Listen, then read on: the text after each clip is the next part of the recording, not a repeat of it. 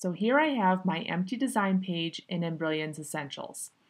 I am going to choose my lettering tool, which places a lettering object in the center of my screen. I'm going to change my text to the text that I want to have displayed. And from the pull-down menu here, I am going to choose one of the BX fonts that I have installed into the program. The BX files have a needle next to the name on the left side. The fonts that don't have a needle next to them, those are the ones that are built into the program as part of Essentials.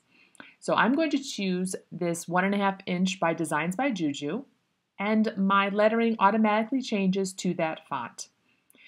Now, if you notice,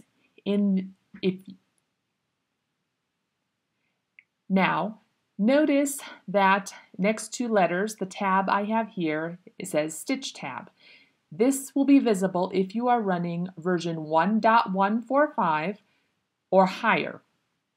When you have a lettering object selected and you click on the Stitch tab in Essentials, you will see that you now have the ability to adjust the satin density or the fill density of your lettering object. You are also allowed to change the compensation, which will make the letters fatter, as well as remove hidden stitches when the letters overlap each other. Now, the way that these work is with a slider bar. In order to actually see them, see the change, I recommend actually getting a little closer to the design so that you can actually see it in action.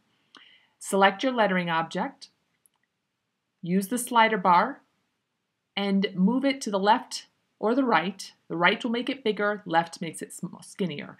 When I release my mouse button, you can see that the stitches got wider.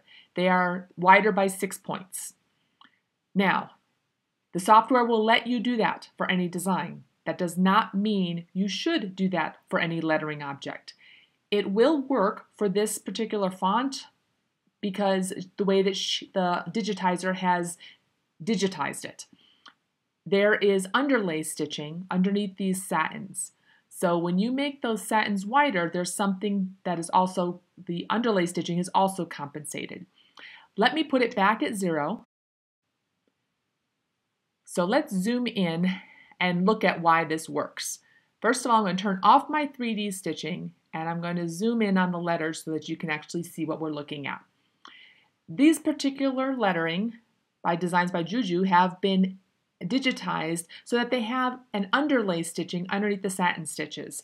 This allows the letters to lie flat and does not require you to use extra stabilizer to get a flat, non-puckered stitch out. Now remember, we put this back at the original setting of 0 compensation. Watch what happens when I increase the compensation. And we went up to 6. Do you see how the satin stitches got wider as well as the underlay satin stitches? So this bit, when you adjust the compensation, it's going to allow the overall design to stitch more like the original.